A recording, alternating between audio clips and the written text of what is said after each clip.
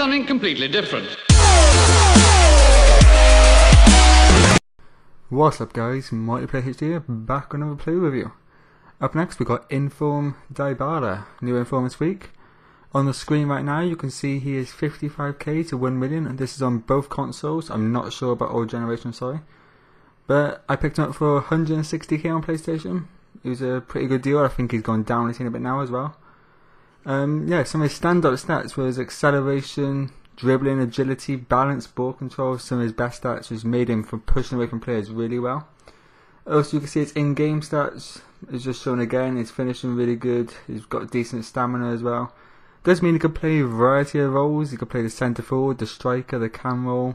Obviously with the 4-star skills as well, means he can get past players really well. The only thing that really lets him down though was that 2-star weak foot. But other than that, though, he was quite faultless, I gotta say. Anyway, I'll leave you a few clips of him now, and I'll be back at the end of the video.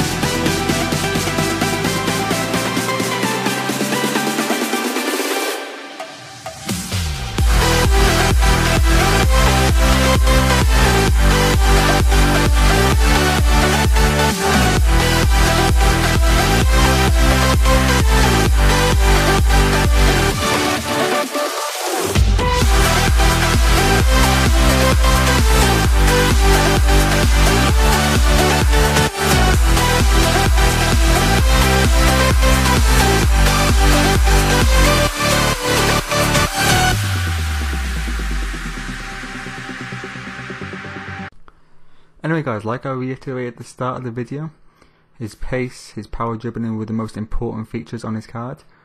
Especially with his acceleration, he had that burst of pace to beat the last defender, and then with his finesse shots he could finesse it into the bottom corner most of the time.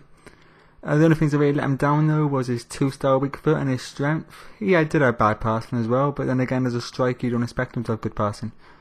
So really if you're looking for an out and out striker or centre forward, Inform Dybala is definitely your guy. I'd definitely rate him a 9 out of 10. If he had better strength, he'd probably be one of the best cards in the game. Anyway guys, I hope you enjoyed this video. If you did, don't forget to hit that like button. And I'll speak to you next time. Peace.